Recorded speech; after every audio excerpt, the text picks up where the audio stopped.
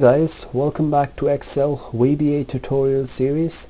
In this chapter, I will demonstrate how can we search for a product on Google using Excel VBA. So as a part of this demonstration, what I will showcase is an item that we will enter on this box right here. On entering the name of an item, we will click on search, which will open up an Internet Explorer web page, and it would search for this item and it will display for the results.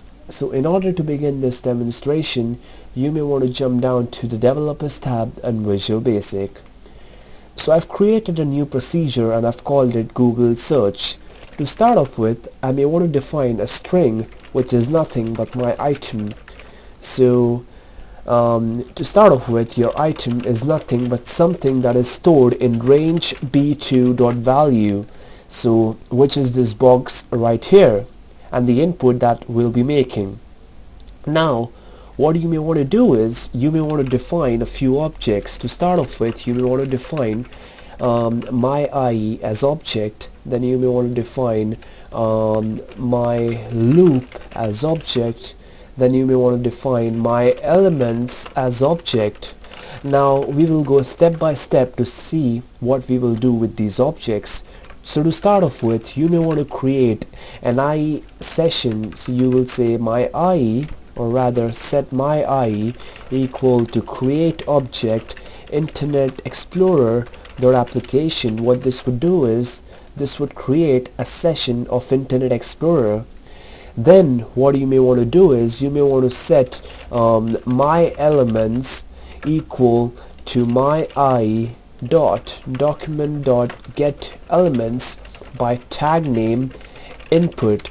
So you're collecting all the elements on the Google web page that we've opened. Before that, you may want to say my IE dot navigate www.google.com, and then before assigning and getting your elements, whatever is an input, you may want to say while my IE.busy equal to true.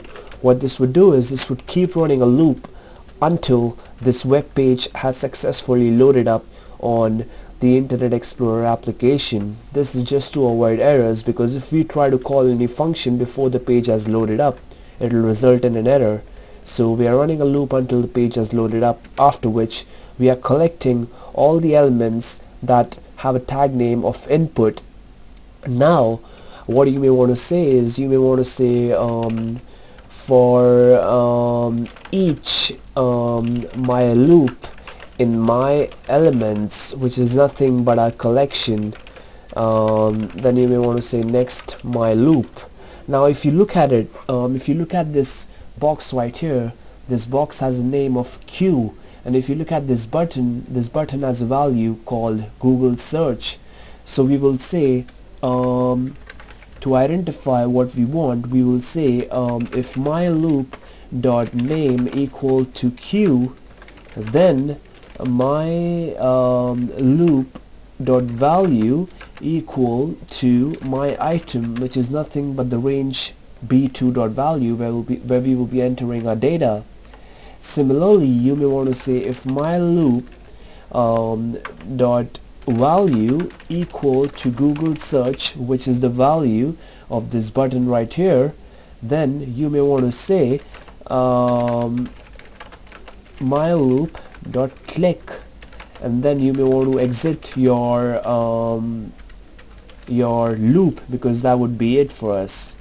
Now at the end, you may want to say my IE.visible equal to true, and this code should pretty much serve its purpose. So let us now jump down and try to search something using this code. Let us assign this code to this button right here that we've created. Now let's search for an item called pen. Let's click on search.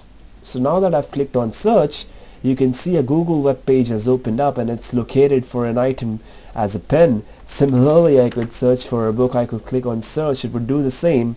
And this is pretty much how we can achieve using the Google search function using Excel VBA. So thanks for watching the video, guys. You please take care and stay tuned for more.